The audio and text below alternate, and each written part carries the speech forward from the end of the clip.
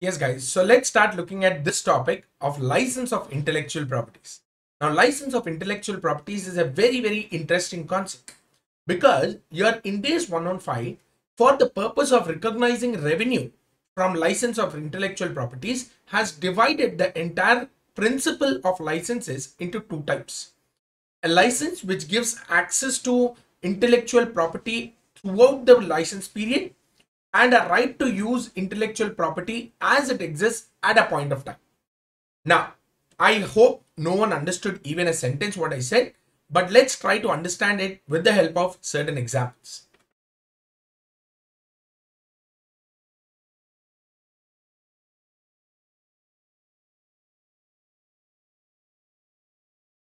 So when I said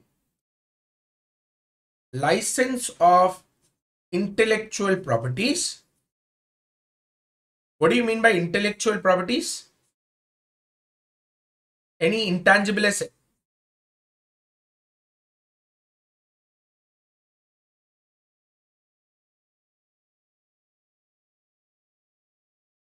A software which I own, a movie which I produced, a music which I composed, a book which I have written. All these are intellectual properties. Intellectual properties arise when there is any patents or copyrights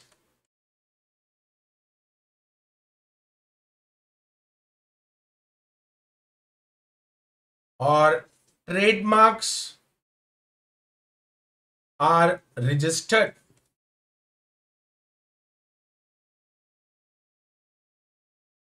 In such case, I will come across this concept called as intellectual property.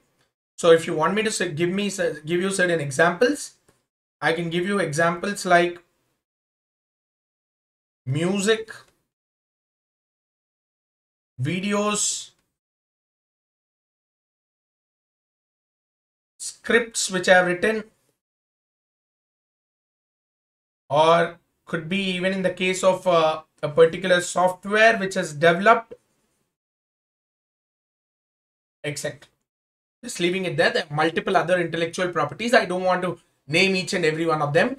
Giving an understanding of what intellectual property is the main objective out here. So I'm saying whenever there is a license of intellectual property, for the purpose of recognizing revenue, I will divide these licenses into two types. What are these two types?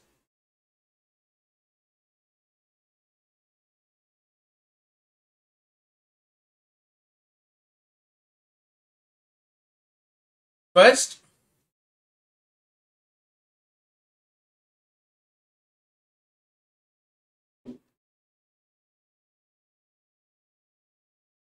is the license of intellectual property. I'm writing it as IP.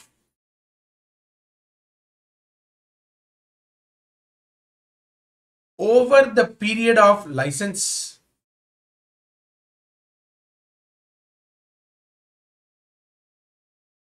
I'll explain what this is. The other one is license of intellectual property as it exists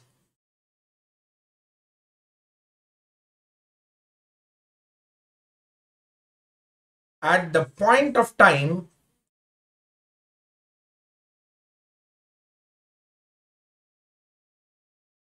when the license is granted.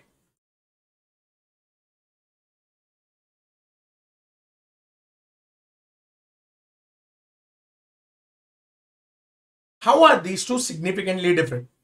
License of intellectual property over a period of license, license of intellectual property as it exists at the point when the license has been granted. Now you tell me, what do you understand from these two statements and how are they so significantly different? I'll tell you. I hope all those people who are watching us right now have either had an Amazon Prime membership or a Netflix membership or any other OTT platform membership. When I subscribe to the membership of an Amazon Prime or Netflix for a period of 1 year, it gives me a right to access whatever content is uploaded on Netflix or Amazon Prime existing at that same point of time. existing exactly on the day on which such license has been given. At the same time, it also gives me access to view content which gets uploaded over the period of my license of 1 year. A new movie released right now, it got uploaded in Netflix 4 months later. I hold a membership for 1 year. I have an eligibility to view even such content which is uploaded into Netflix, not at the point when I took the license, but during the period of the license. So during the period of the entire 12 months, whatever content Netflix actually provides or whatever content Amazon Prime actually uploads on its platform, I will be entitled to view the content. That is called as license of intellectual property for a particular period of time, let's say 1 year. But license of an intellectual property as it exists at a point of time, I'll tell you. Think from the perspective of the movie producer. Movie producer has the license right of that particular movie which he produced. Let's say I'm talking about a grand scale movie like a Bahubali. So the producer owns the entire right of that particular intellectual property, which is the video which he has, which is in 2 parts of 3 hours each and probably 6 hours of content. That 6 hours of content, I'm leasing it out to Amazon Prime. I'm giving it on a lease to Amazon Prime. Now what happened? Amazon Prime has subscribed to the lease and has taken up the lease for a period of 3 years.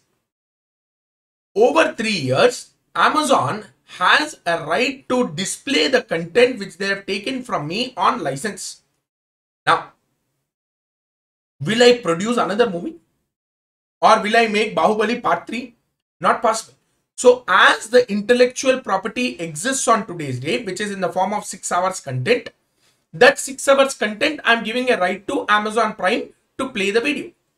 So, in this case, the license of intellectual property, which is a movie, which the producer is giving to Amazon Prime to display it on his OTT platform, it is a license of intellectual property as it exists on the day when the license is granted.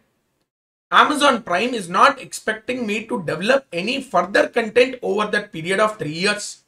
He's saying whatever content you have, that I am taking a right to play this content for a period of 3 years is what I'm saying. These are 2 types of intellectual property. A license of intellectual property over a period of time, a license of intellectual property as it exists at a period of time.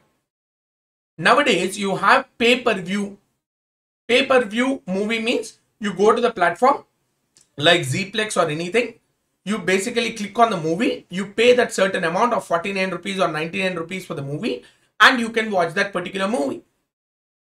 Such movie, let's say I've granted you a license to watch that movie if you made the payment once for a period of 1 year, I said. Will the movie change over a period of the year? Absolutely not. Will the climax change? Ultimately, the villain wins and the hero loses? That is not going to happen. So, the movie content is going to be the same.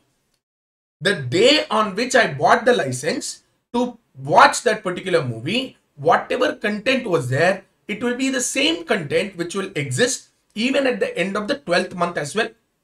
So that is the second part where I said license of intellectual property as it exists at a point of time when the license is granted.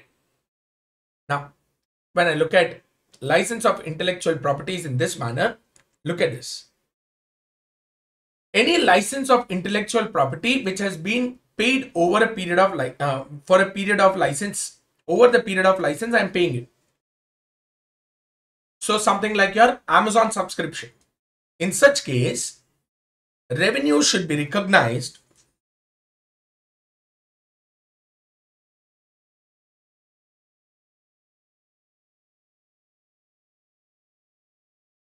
over a period of time.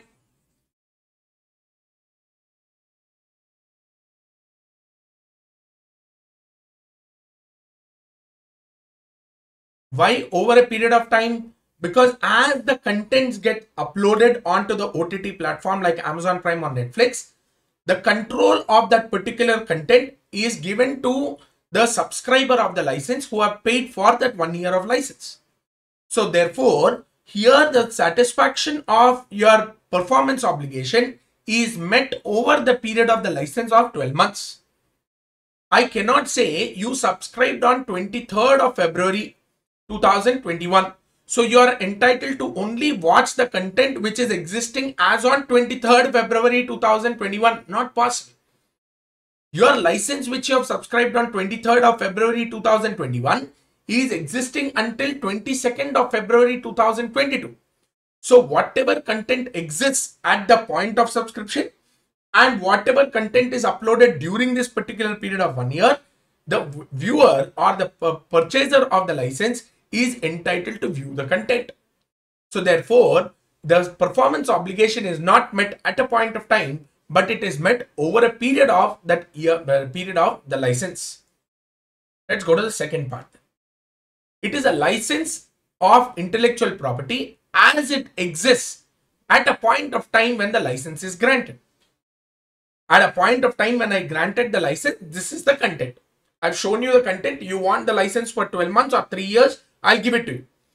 So the person has actually subscribed to the license of intellectual property.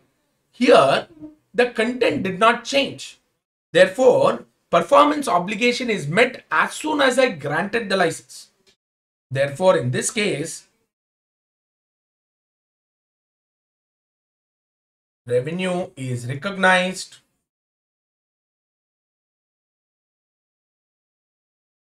at a point of time.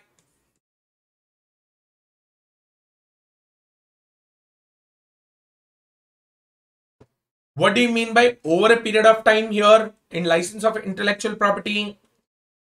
Over a period of time means the period for which the license was granted.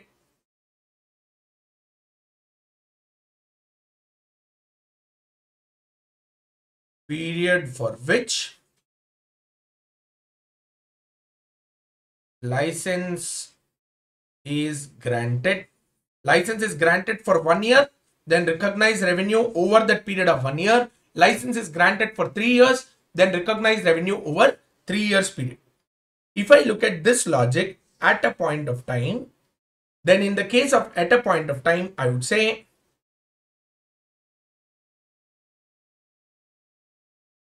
the point of grant of license.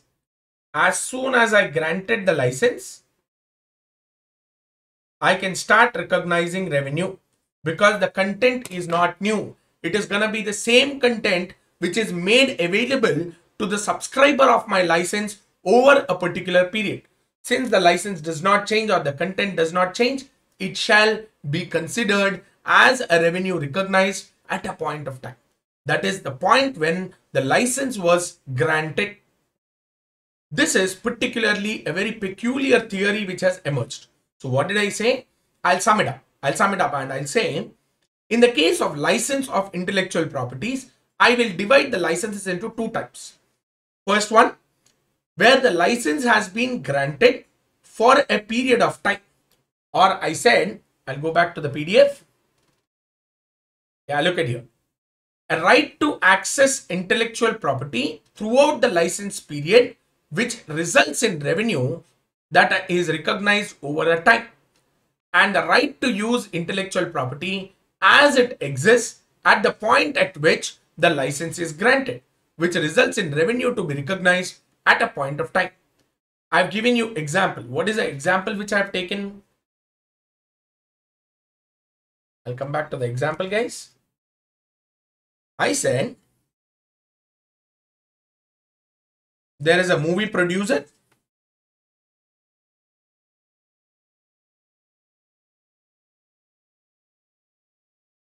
This movie producer has intellectual property of videos or the movie that he has produced. And then there is an OTT platform.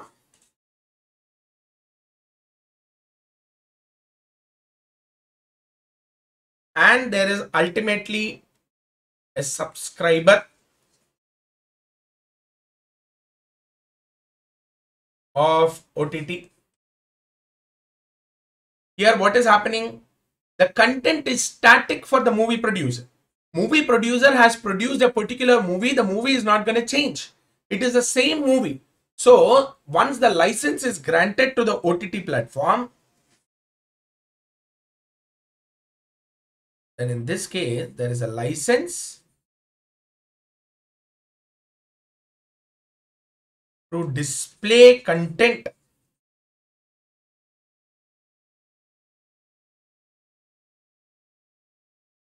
as it exists.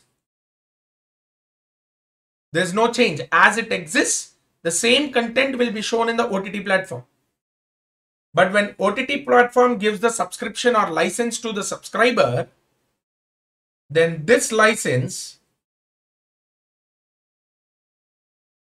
is to display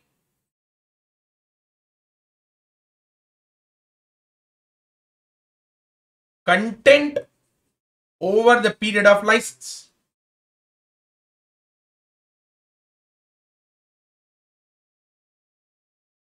Generally annual subscriptions.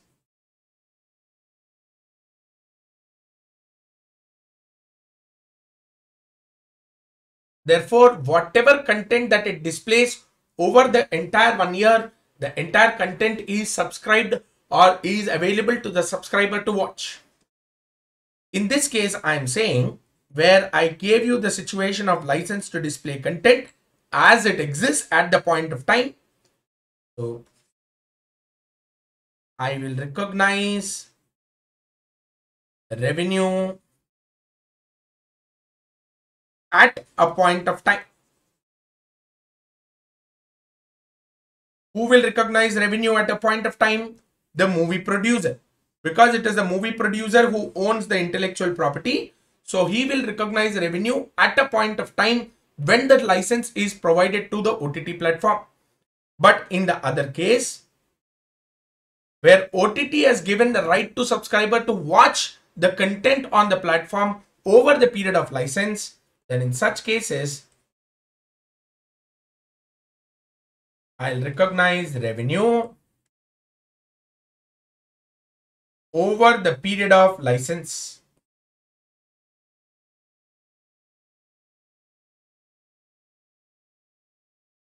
Or over a period of time. Who will recognize revenue over a period of time? The OTT platform which has received the subscription money from the subscriber shall recognize revenue over the period of license. Clear? So this was the classic example which I have given, because I took this example because both the type of licenses get covered in this particular example. I know your ICAI has come out with completely different examples. They are also easy to understand, but this is one example which I thought is actually covering both the types of licenses in one single example. And you understand exactly what is the difference in both the licenses. Clear? So let's see what the, what examples did the ICAI give and what are certain illustrations based on these topics.